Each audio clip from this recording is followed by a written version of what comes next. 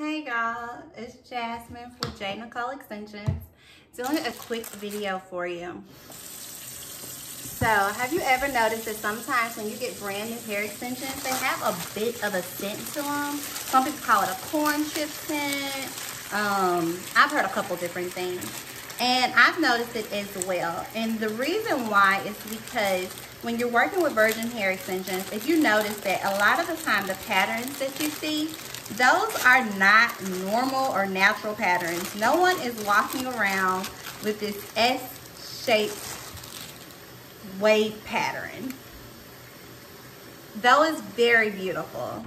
But and the way that they achieve this pattern is they steam the hair. So in order to keep the hair still virgin, so that meaning they won't chemically alter it, means that they can apply steam to it. So that way the hair isn't manipulated and it's still virgin hair. However, the steam allows them to create this shape. And the same is true sometimes for curly extensions or any type of wavy extension.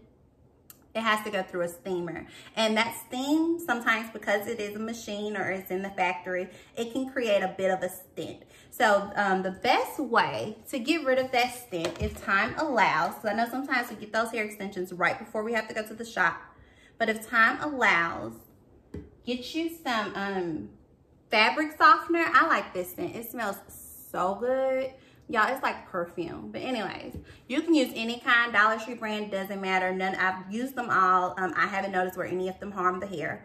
And I just got, honestly, this is probably too much because I'm just doing this one bundle. So I'm gonna pour a little bit back in here. But literally, this is probably a teaspoon. And I pour it in the water. And the water is lukewarm or cool because we want to make sure that we keep those, the cuticles, make sure we keep those cool because that's what makes the hair stay aligned and it doesn't frizz and all of that funky stuff. Because warm water can make the hair frizz a lot easier because it warms those cuticles up and it makes the cuticles go outward. The cool water makes them go in. Oh my goodness, y'all, this water already smells so good. All right. And so all you do is just apply it. I'm not gonna even undo the bundle. I would suggest that you all do, just because that way you can make sure that it dries evenly. Just put it in there. Some people let it sit in there.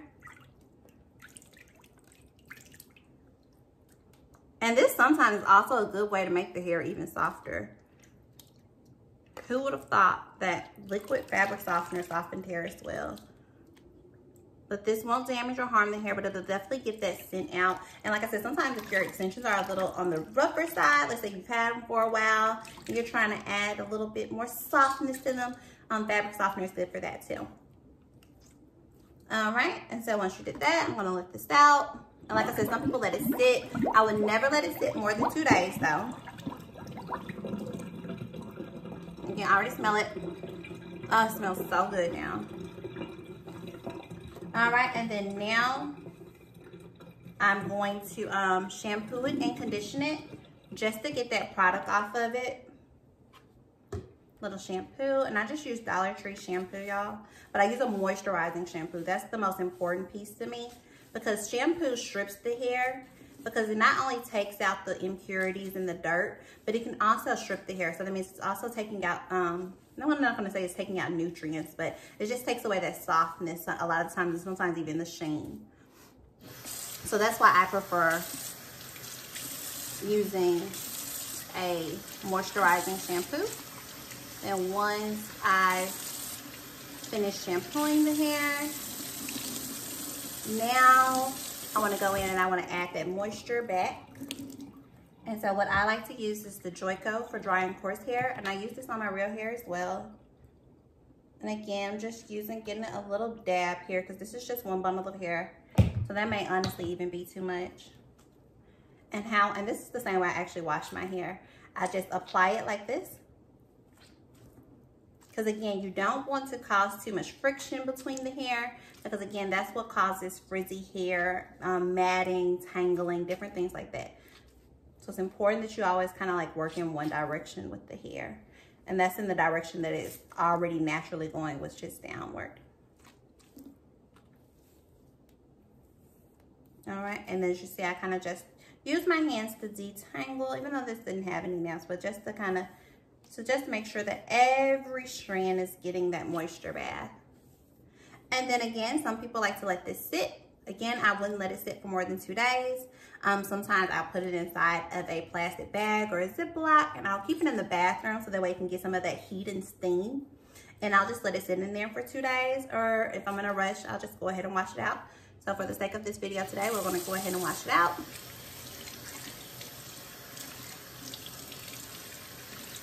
Now, like I said, again, I would typically undo the bundles just because it makes it a little bit easier to dry the hair. Because you want to make sure that you don't let moisture sit inside the bundle, because that can cause it to mold, and it can also make the scent worse than what it originated. Or if there is no scent, it can create a scent. So, all right, now just wash that out. And if you notice that the hair is being kind of woolly and unmanageable, I like to then use silicone mix. It provides a silicone coating to the hair that makes it a lot more manageable. Just makes the appearance look a lot better. But since this is a brand new bundle, that's not necessary. But I do typically like to do that when I wash my hair after I've already made my hair or created it into a unit. All right, and this is how I get the moisture out of the hair. I try to get as much water out of the hair as possible before allowing it to air dry. I do not like to add unnecessary heat to the hair, but again, if you're in the rush, then you have to do what you have to do. All right, she's ready to go, and then I just will normally apply it to a towel. And if I'm in a rush, I'll put a fan directly on the hair. And I'm giving you all the recipe for what I do with my hair extensions as well, or my wig units. All right, like I said, if I'm in a rush, I'll apply a fan. But even before doing that, I normally step on the hair. Because applying all of that body weight, so again, I wrap it over and then I normally step on it. Now I'm just using my hands because of the way of the tripod. But applying all of your body weight helps evaporate a lot of that moisture a lot quicker, and it also doesn't hurt the hair at all. Because again, you don't want to do this with the towel because that creates friction, and again, now it's creating that situation of frizz. So everything we do, we have to keep that in mind. So that's why you see me just applying pressure like this, because I'm trying to get the moisture out this way, versus a lot of times with our real hair, we tend to do this with the towel. And it creates friction even with your real hair as well.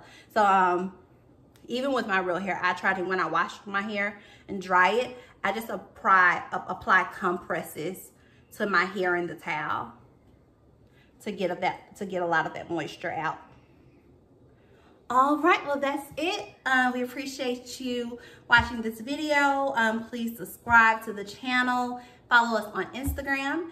All of that'll be in the bio box, but that's going to be J.Nicole Extensions on Instagram, J.Nicole Extensions on Facebook, info at jnicoleextensions.com. If you have any questions or specific questions, please feel free to email us.